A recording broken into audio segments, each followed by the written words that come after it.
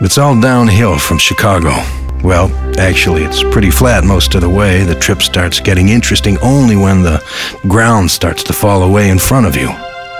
Heading west, you're traveling in the wake of countless spring floods and summer thunderstorms that fueled the Mississippi as it carved its way along what is now the left-hand edge of Illinois.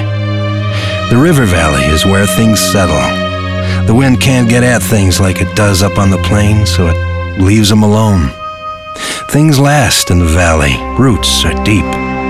The river valley is where you'll find the town of Galena.